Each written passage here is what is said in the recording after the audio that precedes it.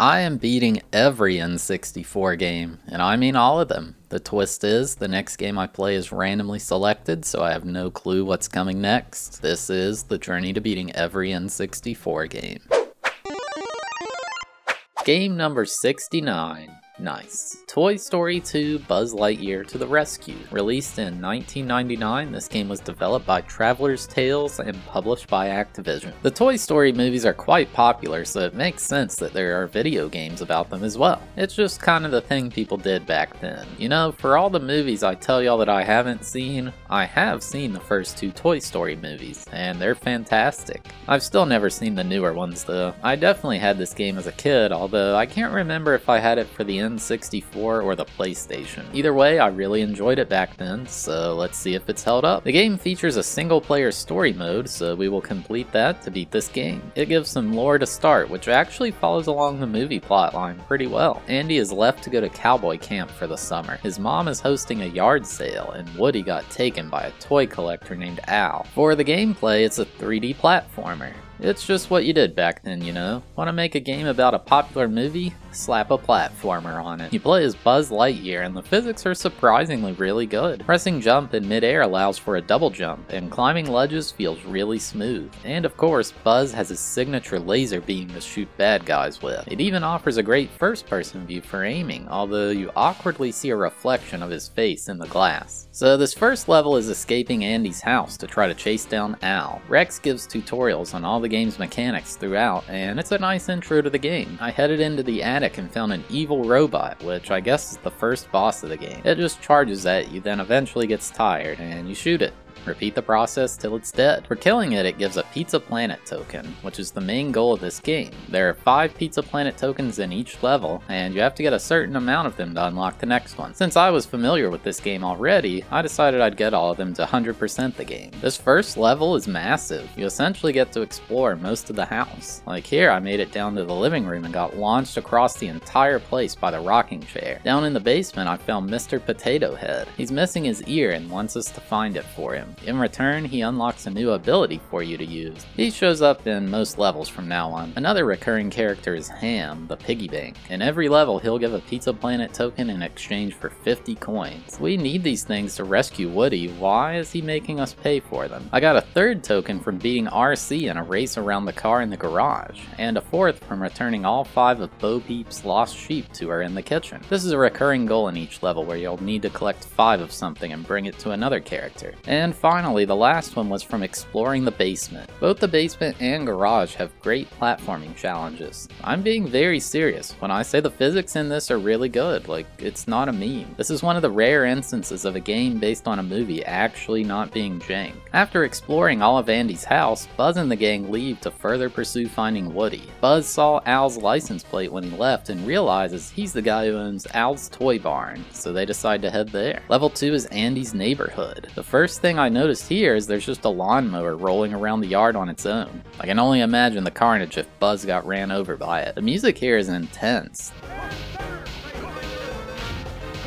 The snare drum is just going crazy the whole time. The game features many songs from the movies as well as some originals, I believe. Like level 1, it was playing You Got a Friend in Me. Along with that, they also had all the original voice actors from the movie to read lines in the game, which I think is awesome. The main thing you probably remember from this level is climbing this massive tree. There's a lot of stuff you need up there, and falling really sucks. It takes forever to get back up. RC is back in this level too, and he wants another race. You're supposed to come back to this level after unlocking a power-up to move faster, but I realized you can beat it anyway by just standing in front of him every time he attempts to pass. Otherwise, you have zero chance of catching up. Over in someone else's yard, they had a pool and a weird air pump attached to a rubber ducky. There's a token above the ducky, and I think you're supposed to use it to reach it somehow, but I was able to just barely grab it by swinging from a pole from over above. Far into the tree, there was a wooden platform with an evil kite ready to kill us. It's really easy. Just shoot it it, and then it starts spinning towards you. Run away and repeat. Finally, I had to recover 5 lost army men and bring them back to their general. This level was really fun, aside from the part where if you fell from the tree, you just took so long to get back up. Level 3 is called Bombs Away, and it's quite different. It's just a pure boss fight. There's this toy airplane flying around someone's yard, and Buzz has to blow it up for some reason. Basically, it just kind of chaotically flies around while shooting machine guns at you, and it tries to dive into you. It's honestly incredibly easy. It blows up in a fiery explosion, and Buzz flies away. We get a lore update now. Woody is trapped in Al's penthouse apartment,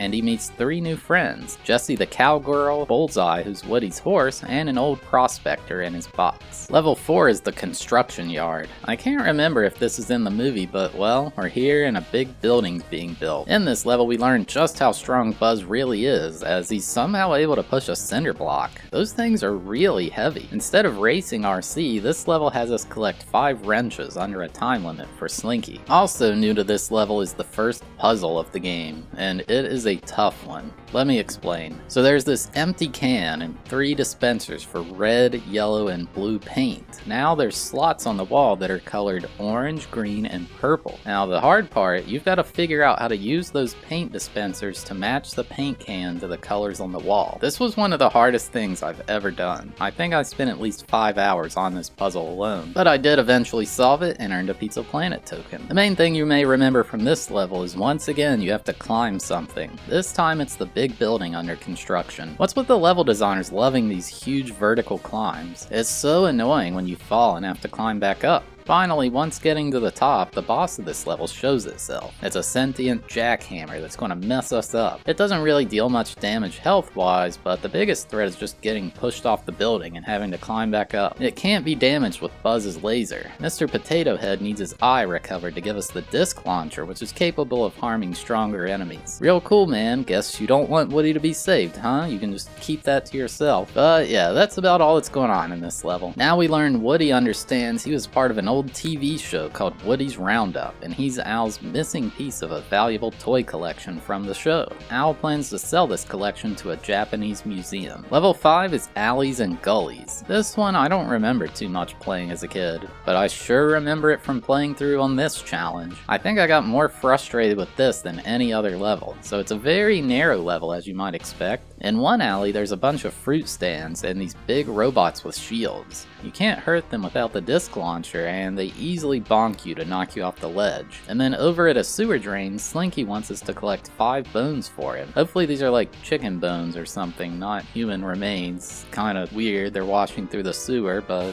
whatever. There's platforms flowing along the water that you use to move around. I think it's a clear nod to the Frogger games. I thought it was pretty cool. A lot of this level can't be accessed until obtaining a power-up from Mr. Potato Head in a later level, so we'll come back to this one. And then comes the second main boss of the game, Slime Time. It's this green slime blob in a trash can. Honestly, no idea what this is supposed to be or why it's in the game, but all I know is it wants to kill us. You just keep shooting it with the laser and it goes back inside and grows in size. Do that like 5 times and then it explodes, Buzz flies off. Honestly, it's kind of a weird thing to put in the game. So now we're at the point where the gang of toys have reached Al's toy barn itself. Buzz can't find Woody, but he finds a bunch of toys that look just like himself. They learn of Al's plan to sell Woody and realize they've got to stop him. This level's pretty awesome. It's like fulfilling every kid's dream of being stuck in the toy store after they close. In the sports aisle, there's spinning tires to navigate around, as well as flying basketballs and baseballs. There's even hula hoops that roll around the floor trying to run you over. Hey, it may seem unrealistic, but so is Buzz Lightyear doing all this platforming, right? I think one reason I like this one so well is they abandoned the hyper-vertical climbing aspect seen in all the previous levels, and they took a more open level approach, with a bunch of shorter ledges to climb on. For finding Mr. Potato Head's arm, we obtained the best power-up in the game in my opinion, the rocket boots. These let you move at insane speeds, which is supposed to be required for that RC race in level 2. There's a new time challenge in this one. It's neither Slinky nor RC who wants us to do something, but just some random chicken. Buzz has to take this parkour course, starting with a skateboard skateboard ride.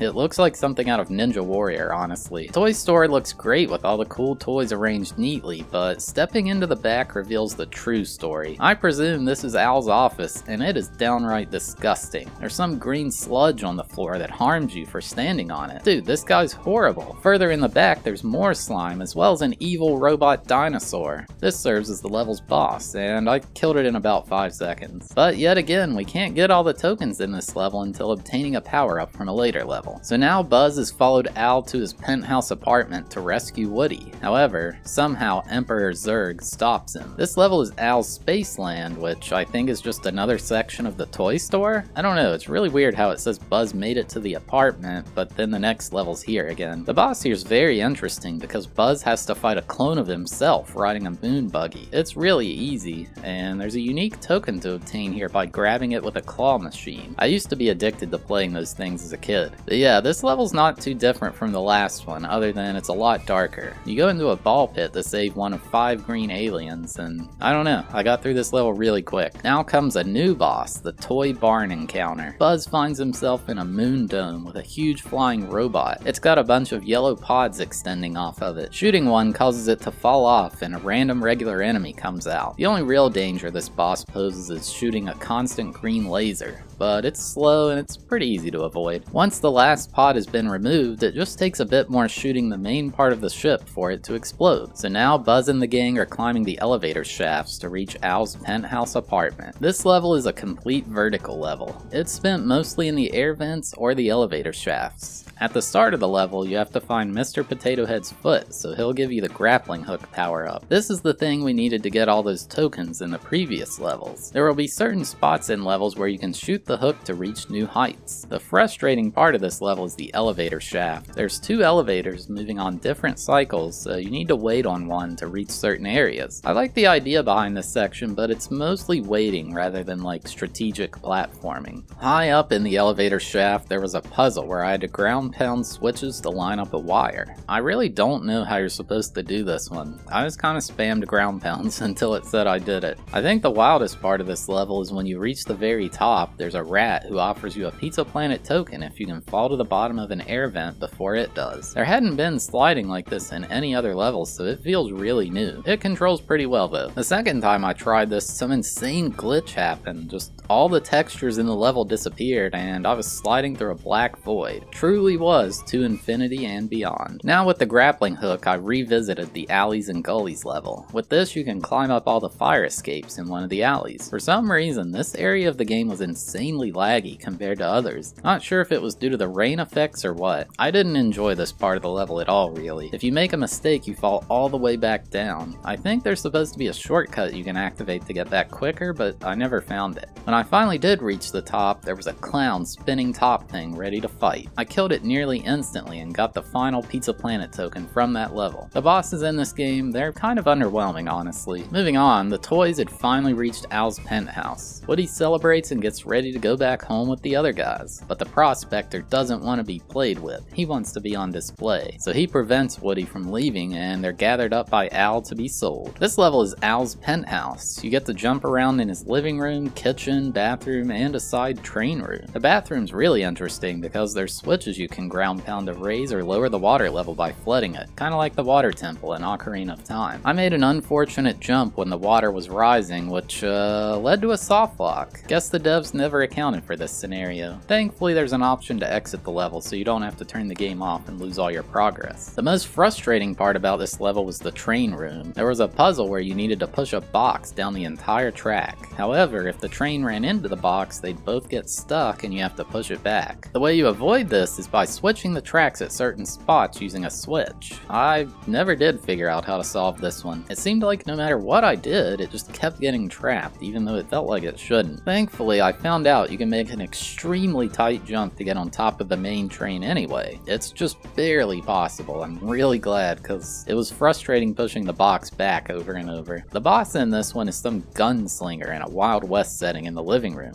Again, it was completely free. Now comes another main boss. Buzz has to take on his arch rival Emperor Zurg. He floats around the room shooting balls at you, which don't deal much damage. I don't think you can harm him with the laser, so the spinning attack is the way to go. It actually takes takes quite a while to kill him, but it's still not too hard. So now Al drives towards the airport, and Buzz and the gang steal a Pizza Planet truck to chase him. They find themselves in the luggage sorting area looking for Woody. This level's a ton of conveyors and suitcases and the like. We get Buzz's final power-up here, the hover boots. They let him jump much higher, which is great when there's not a grappling hook spot available. Using these, I was able to climb up to the boss of this level, the Prospector. Kinda weird, because I imagine he would be the final boss of the game. I think they do fight him in this location in the movie, so I guess it kinda makes sense. There was this room with a plane under construction or something like that, and you had to use the wings of it as a seesaw platform. It felt really weird. The best way I found was to wait on it to stabilize by standing on one end, but it was so much time waiting. Overall though, the level was pretty enjoyable. Now it's the final level of the game, the airport runway. This level is just not very good, honestly. It's mostly flat and open, so most of your time is spent running around. The center of the level is where most of the action is. Slinky's here and he wants you to run along this path without touching anything green or no jumping. It's really simple, but it's at least something unique they haven't used yet. The thing that sucks about this level so much is the plane. It moves in a circle around the level very slowly, and you need to use it to reach anything high up in the level. There's a ton of waiting due to this, and it's just not fun to do. Using the plane, I climbed on top of a building where a random blacksmith was waiting, and he was not friendly. That's okay though, we won his Pizza Planet token anyway. There was also some light puzzle where, well,